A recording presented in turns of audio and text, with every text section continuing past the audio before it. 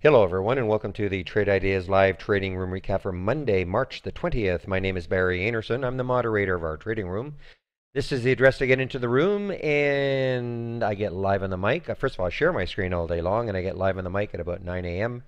and up to 4 p.m. Eastern Daylight Time.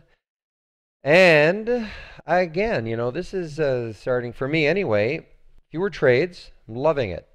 Fewer trades, more quality trades, I suppose. This by far is the best trade so far for me today. I'll go over the ones. Had a couple that didn't work, but usually what I do is I just take small losses and move on. But this one, now, if you've been in the room, over the last month or so, you know that this has been a highly followed stock. Not so much a month, but well, a month because Sam in our room was talking about it way back here. Then it had this spectacular rise. This here is as a result of their doing a financing and around 675. Now, for me, the interesting thing is that it did not go down ever below the financing price, which is right. I think this is this is right here. I think it's 675. I mean, memory. I know it's a little under 7. But it never really got there. I mean, here's the day it did. They announced the financing. This is the lowest it got, 749. So, after the big rise, there's the financing. The news gets digested, and I basically said in the room, if it got over 860, I'd be in, and that's exactly what happened. See this little high there of that candle there, and let's get to a 5-minute time frame. And this is where I got into the trade. Well, it was basically right there. And I have sold out some. I have sold some out along the way. Let's see now, 911, got over 9. So I took some out at 911 just in case it couldn't sustain it. Pulled back down, got out some more at 891. I'm holding on now, and actually this was Holly had an alert on this at I forgot to move the Hollies over. Anyway, I think the alert was around 880. It was on this pullback right there, and or maybe it was here. Might have been right here. Anyway, the bottom line is that she alerted it also, and so I'm still in this. I would love to be able to try to swing this one, because I think that this is the type of one, a lot of people were so excited about all this happening, and until the financing, I mean, who knows where it might have gone. So anyway, I'm in this one and loving it. Let's see, the other trades did not work out as well. Took some small losses on some other trades. This one, disappointment in that. Take a look at the 5-minute chart. So had a big pop right when the market opened. Really not a big sign in the pre-market. I mean, it closed at 178. It's up here, but not like a huge sign in the pre-market. Liked it over 2. Took the trade at right around here, 2. In fact, it was right all the way up here. Had the big pop. Not big pop. It had a pop. Resisted doing anything, and then on this, I actually exited for about I got out at 197, so it took about a 6-7 cent loss on that one.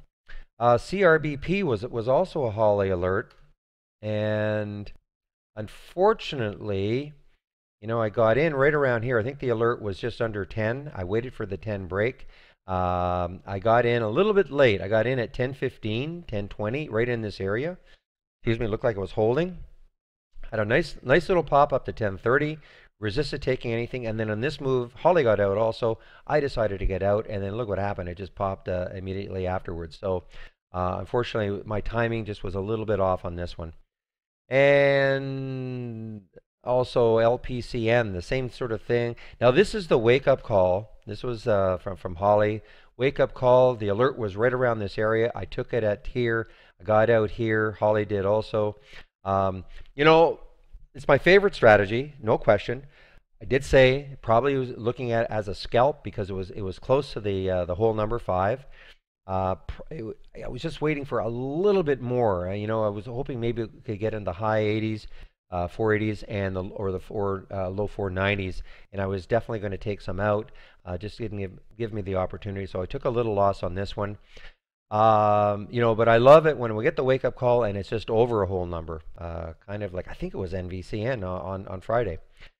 And another one, have to wait on this one. Have to see if there's anything going to come of it. RVP got into the trade right here and got out right here as it collapsed.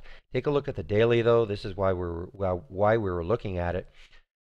This had some kind of a ruling. I think they some kind of believe it or not, a $320 million patent ruling go against them. So that's why this collapsed. But we watched this and we thought, okay, well, if it could take this out, it might start to fill some of this gap. It did very, very briefly, and then as it came back down, I decided to get out. But for sure, my day was made on this one right here. They will take a few shares on this one, and as I say, I may in fact swing this one. The other one I'm watching also, the volume isn't quite there yet, is this AGFS. This was on Friday also.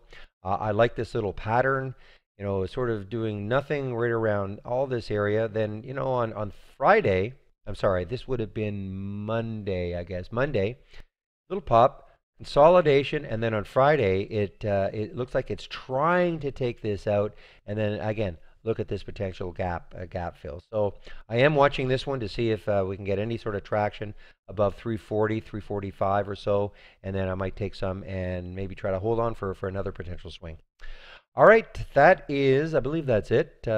Here's another one that I am watching. See if I can still find it. I think it's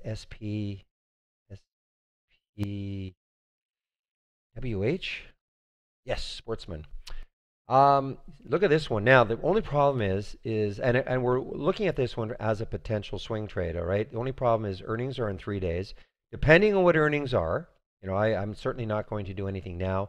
Love to see this one take out 5, though, of course, and then, look at this potential void fill.